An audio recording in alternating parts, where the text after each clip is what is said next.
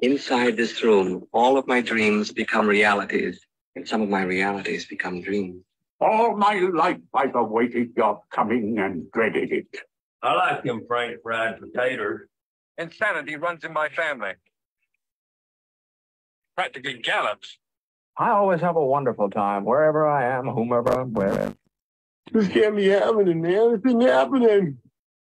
Rolling along, we're getting into this ranked choice voting. I've been talking about it this morning because, and quite frankly, because Senator Melisa López Franzen told me last time she was on, we're going to cover this, and I better know what I'm talking about. So I've been reading up on it, trying to. No expert by any means, more questions than not. And she said she'd be bringing us a guest in today. Senator Franzen, thanks for being here. Thank you for having me. And I'm not an expert either. I'm a newly minted board member of FairVote Minnesota, which is the nonprofit that has been, and is a nonpartisan nonprofit working on this for the last decade plus. And after I left office, I was asked to work on this, and I've been exposed to ranked choice voting through the last 10 years. Before I worked at Target, and Target at that point was very much involved in this conversation about bringing ranked choice voting. Now we have it in Minneapolis and St. Paul. We also have it in what used to be my district, Bloomington and Minnetonka, and we have it in St. Louis Park. So we see the catch up, and people are in localities are starting to pass this and doing it for local races. Not all localities can do it, because we have to have a local options bill passed through the legislature this year to allow for non-statutory states to be able to do this and request it if they so choose. That is so many big words. Thank you. Stan Lockhart joins us. You invited him. Introduce Stan for me, will you please? So Stan, we know each other through this work, but we don't know each other personally yet. And we thought we'd be better served having a robust conversation about an issue on election politics that is actually brings different sides of political parties, sure. In this case, Democrats and Republicans. And Stan, correct me if I'm wrong, you were former GOP chair in Utah, and have worked on this and have exposure to it at the local level in Utah. You have a few pilots going on right now. So anything else we should tell our audience about your background here on ranked choice voting and your work? Yeah, I think my wife and kids would say I'm a great guy. So maybe we could add let's that. Let's go that on there. I'm not judged so easily. We'll find out by the end of this before I jump on that bandwagon. Let me ask you this. So when I looked at this question and knowing you're coming up, Senator, my first question was, why? Why do we need such a thing? And here's where I'll look at it. And I'm going to use it on more of let's say, the governor's level.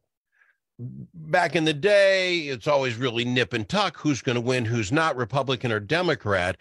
And then you'd get in a legalized marijuana cat, right? He comes in, I want to run. And then that would siphon 2 or 3 percentage points away from a candidate. And you're like, hey, he would have won if this guy hadn't gotten in. And I understand how that can be different. Now, legalized marijuana, you guys legalize in Minnesota. We don't have that issue, I presume, anymore. But that was the only reason I could come up with why we would do this. A third party, another group of people can get in and take away, if you will, from the majority. And is that why we need this? Tell me why we need ranked choice voting, seeing how we're 250 years into this fine republic, and it seems to be working. Well, and I can give you the opposite example. If a Libertarian Party comes by and siphons votes away from Republicans. So that's just my example. Is it can go both ways. You can siphon from somebody, but that's the issue, right? Is we don't want a third party on some side to steal this one from us. Well, let me start by really telling the audience what ranked choice voting is, and I'm going to look at my talking points to make sure I say this. But basically, you're selecting, you're categorizing, you're ranking your preference of do I like Stan more than Al and then Melisa, or do I like Melisa more than Stan then Al? So your vote will go, the tally would go for the first vote, and whoever in this election between the three of us gets 50% plus would win. So basically, it's also called instant runoff voting. So a lot of people understand that method, which is exactly the same thing we're trying to explain. It's a change in the ballot that allows voters to rank in order of preferences. So first choice, second choice, and so on. If a candidate in a single seat receives the majority, 50% plus one, of first choice votes, that candidate wins. And if it doesn't, then you do that reallocation, and the candidate with the fewest first choice votes is defeated, gets taken off the list, and then those votes get recalculated to the second, third, et cetera. So then the ballots now count for those second choices, and the process continues until one candidate reaches the majority and wins. So essentially, it's basically saying right now we have candidates that have 30% of the vote, including governors, and win an election. It's not the majority of voters. It's not the majority of the people who are involved in our election process. And we want to change that. We want to make sure that every vote counts, and that people who say my vote's not going to count because if I vote for that marijuana party candidate, I'm basically throwing away my vote. Well, no, you can still vote for that marijuana candidate, and you can rank the Republican or Democrat second or third, and so on. So your vote really does go a longer way. It's still one vote, but it's doing the preference category versus just one single a vote for one candidate in one race. Well, let's do this with Stan, okay? We don't know Stan, but Stan gets in this race between you and I. We're kicking butt, you and I going, do. But then Stan's got his little group of cult followers. They're going to say anything for Stan. We want Stan. We don't like these others. So they split their vote. They decide, well, obviously, Melisa will go with her. Al's third best at best, and they do that off. But the Al voters are real Al voters. They want Al or nobody. This is my guy. So they vote for Al. If they do not decide to vote down the line 2 and 3, I get 1 vote. My guy gets 1 vote. Stan's guy gets 3 votes because Stan's guy keeps picking the wrong player until they get to the top. How, you know what I'm saying? It isn't 1 guy, 1 vote. Stan, you're shaking your head. Did I describe that well enough that it makes sense that I then am forced to pick 3 people in order of preference, or I don't get the same amount of voting? I don't know, weight? Stan, am I saying that right? Yeah, I'll just tell you the 1 person, 1 vote standard that we have in this country. It's been rolled in about a dozen court cases that this does not violate the 1 person, 1 vote. So your vote counts until it doesn't, until your person is out. And then it kicks to your number 2. So it's just a fuller expression of voter will. But that's not true, Stan. If I only want Al and I'd vote Al, but Al doesn't make the top 3, I'm out of the game. Right. Under today, with plurality voting. If you vote for Al and Al's not part of the top 3, you're out. But then isn't the easiest way to do this is to say, and I say this, you guys run on this. We go back, we have a runoff, if you will. The top 2 players then come back and you can have another vote. We'll go back and vote again. You're kind of having a runoff without me. I have to make up my second and third choice before I find out if my first vote is gone. Isn't the purer way then to say, Minnesota, you got to get 51% or 50 plus 1, whatever in the world, you know, how we phrase that. And we're going to play this game out until we get there. But that gives me the opportunity to say then, nuts, Al's out. Stan seemed like a nice guy. Now I got to study up on the Stanster. Nope, don't like Stan. Melissa, you know what I'm saying? Isn't that a cleaner look at this than, because play it with 3. What's the limit? Everybody gets in this and there's 9, 10, 12 people in, and you know, Stan, you're shaking your head. It's radio. Work with me, buddy. Yeah. So Al, you're 25 years ago, I was in your exact position. Conservative grassroots activists brought ranked choice voting to the Republican Party in Utah. And if they were in favor of it, I was against it. And I just kept thinking, I know how to manipulate plurality voting. I run elections all the time and know how to get my people elected. What do they know that I don't know? Well, that was my biggest question. So they finally started getting it used in our conventions. I mean, they are the grassroots and they are our delegates. And so we started using ranked choice voting in our conventions, and we turned 10-hour conventions into 3-hour conventions. What's not to like about that? And instead of people leaving throughout the day and the delegates winnowed down so there weren't very many people the last round, everybody got to vote. Well, what's not to like about that? And so as we started using it within the party, then the grassroots activists started bringing it to the legislature saying, can we use it in public elections? We finally got a municipal pilot in 2018. And in 2019, only 2 cities out of 250 in Utah decided to use it. And guess what? The voters understood it, they liked it, and 82% wanted to use it again. We thought, wow, that's pretty cool. So in 2021, 23 cities opted in. 20 ended up using it because they had enough candidates. And we had another experience where in the polling right after the election, where 90% of the people understood it, thought it was easy to use, and about 65% liked it enough that they wanted to try it again. So voters like it, they understand it, and it empowers the voter. The voter gets to more fully express their will. And so as time has gone on, and I've just seen it work over and over again, the more that cities have used it, the more I become a believer that there's something to this ranked choice voting. Well, and again, I'm not just because Senator López brings it to me a fine Democrat. It isn't my reason against it. And again, I'm still trying to figure this thing out. They're much smarter people than me.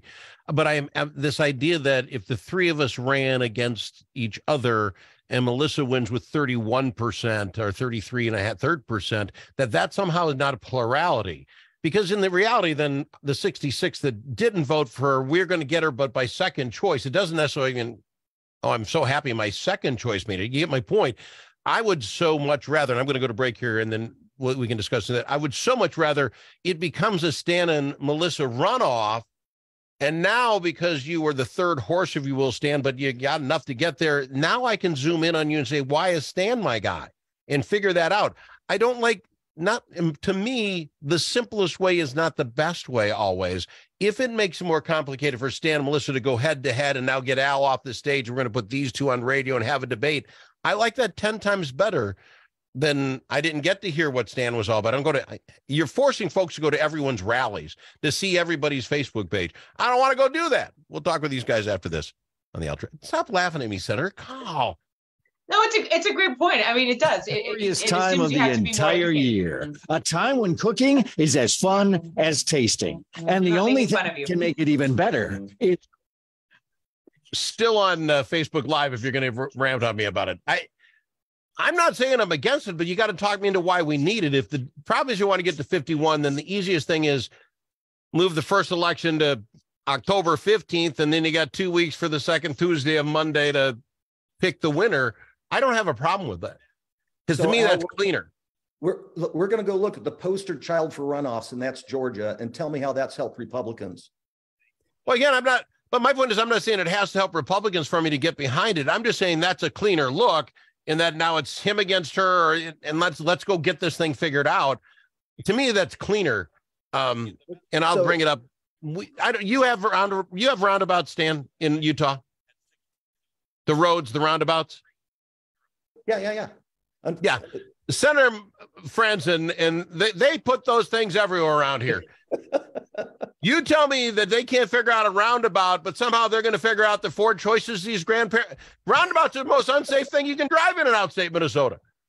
You're putting your life at risk, and yet we want them to vote 3 different ways this Sunday. I argue I wouldn't have been in an accident had I had a roundabout versus the T-bone we got in Farmfest.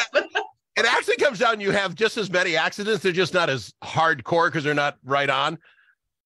But to drive around here and to try to watch these grandparents try to get the zipper thing, we can't even explain zipper rules to people. Don't tell me you can tell them how to rank choice vote. Stop telling people they're that smart. They're not. And that's on Facebook Live. I know I'm going to get a lot of crap for that, but it's true. Sorry. Out in 1 minute. Sorry, Stan. This is what you get in Minnesota. I didn't really know what I was getting into this morning, but I'm glad I'm here. I hear sarcasm when he says that. I don't think he's really serious. Stan, have you been to Minnesota? Yeah, I have. In fact, the year I was chair, we had our convention in Minneapolis. Oh, fantastic. I used to work at Target when that happened. I got to meet Laura Bush. It was really fun. Yeah, I like your skywalks and the fact that you can stay inside all day. That's pretty dang cool. Very much needed. Unless you're hardcore.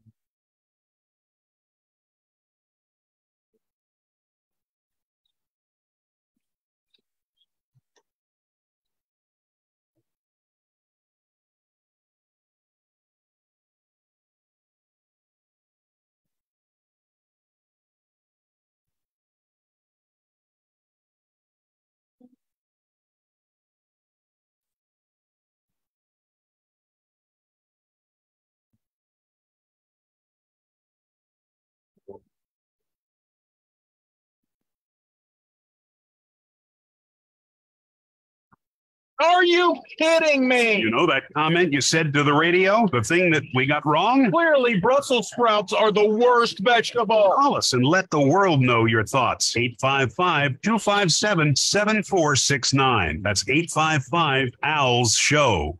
All right, we've got with us Stan Lockhart. He was the chairman of the Utah Republican Party. He is, as far as I'm getting, a pro this ranked choice voting. Senator Melisa López Franzen, she's on the committee. FairVote, what do you call it? FairVote Minnesota. FairVote Minnesota. So she's big time on this. I go to the break asking just this question: why? Why make it any more complicated than if you want 51%, we do a runoff, go to 51%. Stan says, people figure this thing out. Under Senator Lopez's watch, Minnesota all of a sudden got roundabouts everywhere in Minnesota. You can't shake a stick without driving through a roundabout, but you can't get through them with some folks and can't figure out the zipper method. You're going to tell me we got people that could vote because they got their driver's. They can't do a roundabout, but they're going to figure out how to figure out 1, 2, and 3 on their voting card. I don't believe it. Someone tell me why this is a better, cleaner version than Al's. Run it off. Your guy didn't win. Look at the other people that are still in and then vote for those people. What am I missing?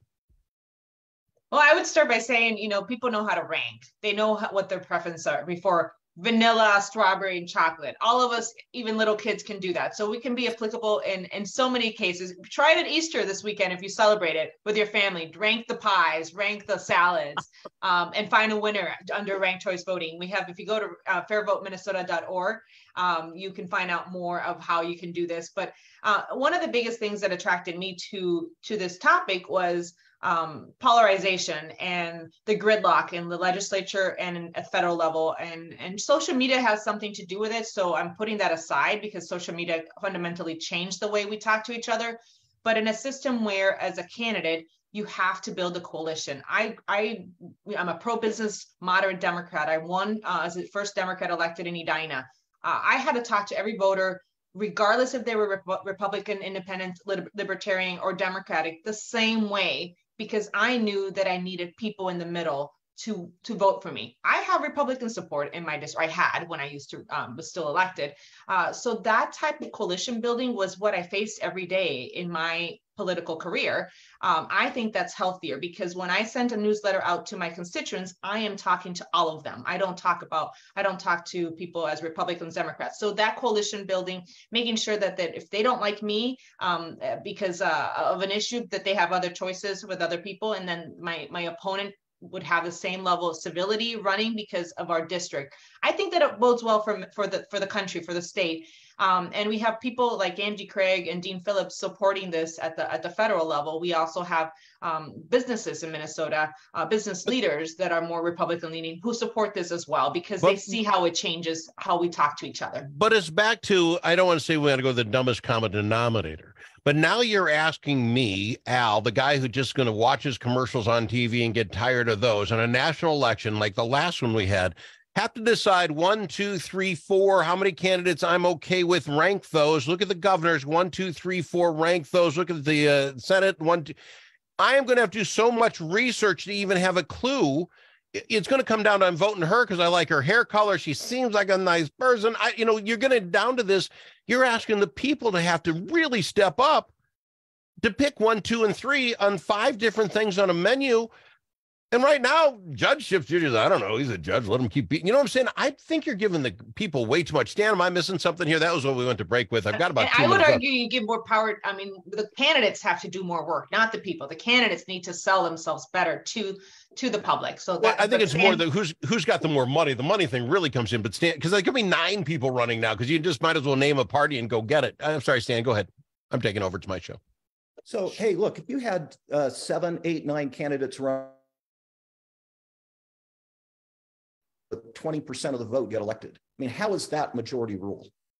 But that my point is, you can, if it's just a number saying we want 51%, at least restack the deck. Let's get rid of everybody who can't get to 25%. I don't have a problem with your point of being at 51.